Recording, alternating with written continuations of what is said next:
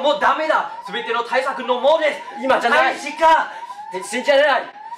みんな、これは989年の東海村の地獄の最悪なものだ。みんなを連れ出せ。君に任せるわ。そして話したように世界最強のエンジニアチームをまとめ、世界のエネルギー問題を解決せよ。地球を守るために。逃げろ逃げろ。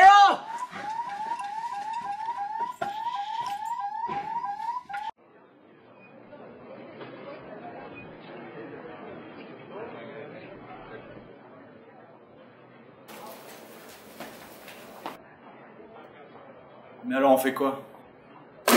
This is what we need to do.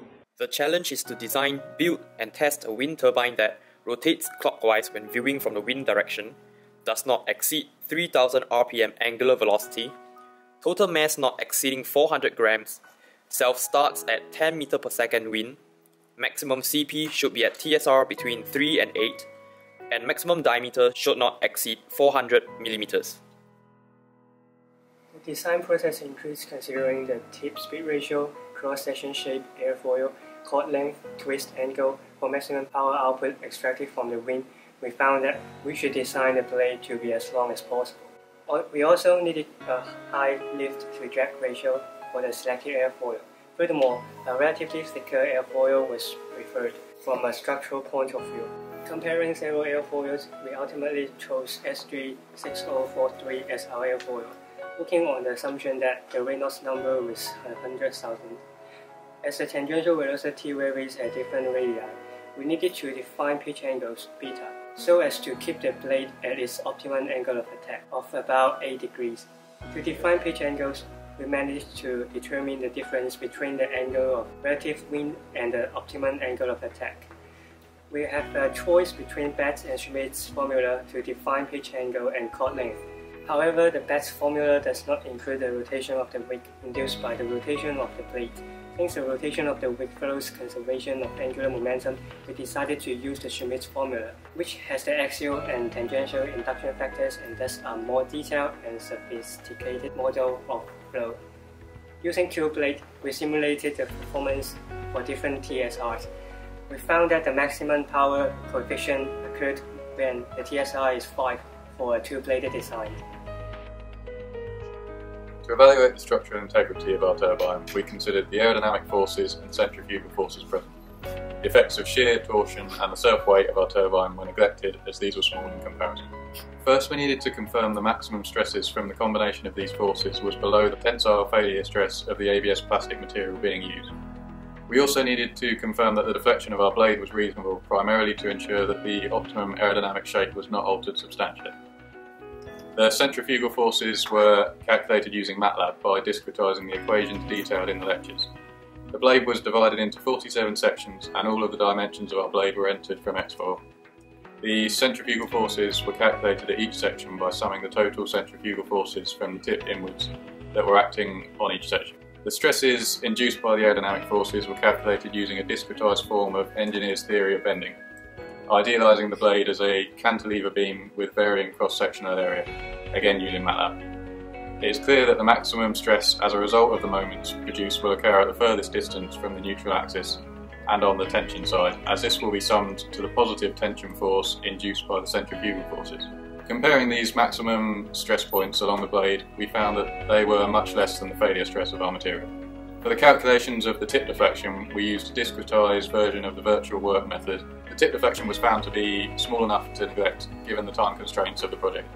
Ideally, the blade could be pre-bended to offset the deflection's effect of deforming the tip from operating at its optimum angle of attack. We wanted a nose cone that is aerodynamically shaped and lightweight. Theory has shown that the Hack series nose cone design is mathematically derived to minimize drag. However, at low Mach speeds that we are testing the turbine at, a parabola section would just be as effective. The maximum radius of the nose cone is 45 mm and it has a hollow interior with a pattern complementary to the hub.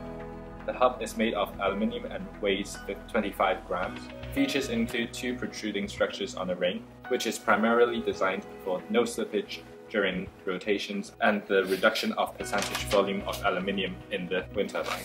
It also has a keyway compatible with BS 42355x5 key and a 4mm hole for the grub screw to secure the wind turbine at the testing facility. The aluminium hub was made using the following steps. We started off with a cylinder of aluminium. Using a center lathe, we phased off the excess unwanted material and ensured that we had the correct diameter. A tailstock was used to machine a 16mm diameter hole for the test rig, and a CNC milling machine was used where we pre-programmed a path that follows the cross-sectional shape of the protruding structures. We finally broached the keyway using a hydraulic pump.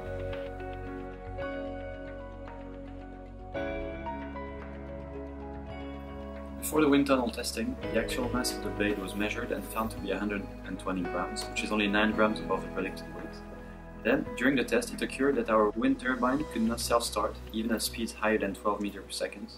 This unfortunately resulted from the imposed size of the turbine, which had a diameter restricted to 400 millimeters. Additionally, following the testing of the turbine, it was possible to calculate its maximum power coefficient CP, as well as the tip-speed ratio at which it is delivered. The results obtained are displayed in the following table. It can be seen that at a wind velocity of 12 meters per second, the maximum CP achieved was 0.1392, and that it occurred at a TSR of 3.7531. It appears that the actual maximum CP is 9% lower than the one predicted using Q-blade simulation, and that the TSR is 24% lower than its predicted value of 5. These differences between the real-life testing and the Q-blade model arise due to various factors which were neglected by the software simulation. Indeed, the use of 3D printing and sanding led to small distortions of the initial blade design and to imperfections on the surface of the blade. Furthermore, the presence of tip deflection along with flow separation at the blade tips and wake losses affected the performance of the turbine. Additionally, other phenomena such as blockage effects and friction in the generator caused further performance losses. The testing of the turbine also allowed us to plot the power generated as a function of the angular velocity.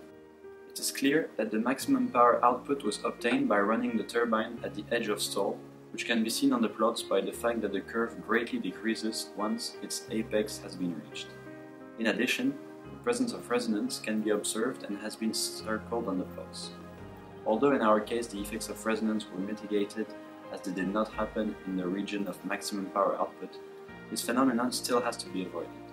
Indeed, it is a source of instability for the turbine and can lead to its failure. Moreover, when a resonance mode was reached, it was observed that the turbine produced a lot of noise. In real-world applications, this noise pollution is a great concern and has to be prevented. There are several improvements that can be made to enhance our performance.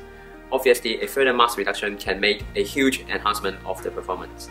This can be achieved by replacing the solid blade to the following integral design, while the structural strength can be maintained. Also, alternative design of the nose cone and the hub can be considered for mass reduction. Furthermore, a thick root section of the blades should be removed, as it includes a substantial amount of drag. However, this means the cross-section of the root might need to be reconsidered, and further analysis such as finite element using Creo must be conducted to check the blade structural integrity. Although, according to our calculation, only small deflection would be displayed at tip. Prevent the blade to encounter deflection might also show improvement as well, so the designed ideal angle of attack could be kept under testing. Also, a further study of wind tip design and 3D flow can be conducted to enhance its performance as well. Moreover, the design TSR could be slightly decreased, as the TSR at max CP is 1.2 higher than what was decided. This might have a significant impact on the performance since TSR is one of the vital factors in the Smith's formula that we have used. Despite that there are few improvements that can be made, our team believes that it's a good wind turbine design, since the best CP and the substantial high power output of 22 watts were achieved at around the desired RPM 3000. Also, the blade was able to run under 6.5 meters per second, which indicates the CD of this design is relatively low.